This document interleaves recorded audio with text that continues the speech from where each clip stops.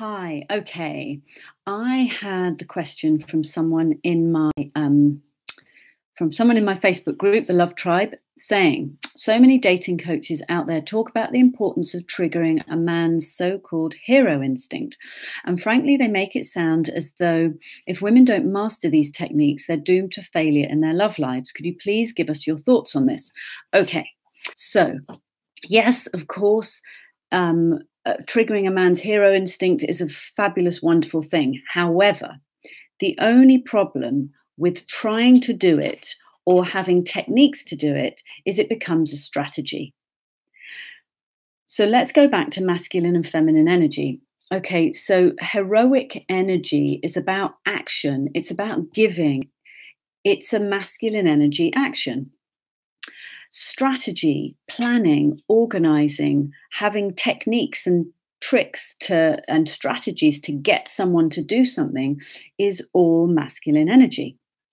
So it's going to be exhausting for you if you are trying to make something happen with a man, if you're trying to trigger something in him. Okay, so if hero energy is masculine energy and you are wanting a masculine energy partner in your life, being in your feminine energy is what is going to, if your man is capable of stepping up into hero energy, in his hero instinct, if he wants to do that for you, then your best shot at that is for you to be in your feminine energy. And feminine energy is about being receptive. It's about feeling. It's about being rather than thinking. Sorry, rather than thinking, it's about feeling. Rather than doing, it's about being and receiving. And it's about intuition. And it's about breathing out. Okay, so it can often feel like you're not doing enough. Now, yes, being in your feminine energy is what will give you the best shot of having a man step into his masculine hero instinct, if you want to call it that. However, I'm really, really against having any kind of strategy to make something like that happen, because I don't think long-term that works. Being in your feminine energy is about you and about how it feels for you. As a woman, I was a very masculine energy woman. I found it very hard to feel. I found it very hard to let go of control. But actually, being in your feminine energy feels really good. It feels like a complete relief. You don't have to try. You don't have to make anything happen. It's sensual. It's sensory.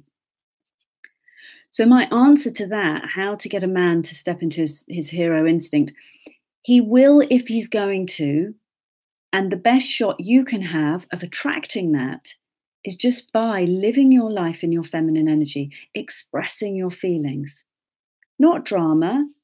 Occasionally we get dramatic, but really expressing, I'm feeling sad. And allowing yourself to feel them. I mean, I have so many tools I teach about how to just really feel what you're feeling. A simple one I'll give you now. Just put your hand on the table, put your hand on the couch, put your hand on whatever is solid around you and just feel it. And just feel the texture of the whatever it is under your hand. Does it feel warm? Does it feel cool? Does it feel soft? Notice if you're thinking anything. Notice just how it feels just to be feeling the texture of the wood or the fabric or whatever it is under your hand. That is feminine energy. It's also called mindfulness. It's many things, but that's about being in your feminine energy. So whether you're in a same-sex relationship, whether in a heterosexual relationship, if you are wanting a masculine energy partner, you're going to need to be in your feminine energy. The masculine energy wants to be the hero, wants to be the knight in shining armor. But if we are in our masculine energy, we are not allowing our partner to do that for us. It's like If there's one pair of trousers in the relationship, one metaphorical pair of trousers and one metaphorical skirt, then you need to decide which you're going to wear. And if you're going to wear the trousers, he can't wear them. And I don't know how good your man looks in a skirt and how good you feel in the relationship trousers. So if you want him to wear those relationship trousers, be all heroic in his Levi's, then you need to be in the feminine energy. And you can still do that in jeans, but it's a metaphor.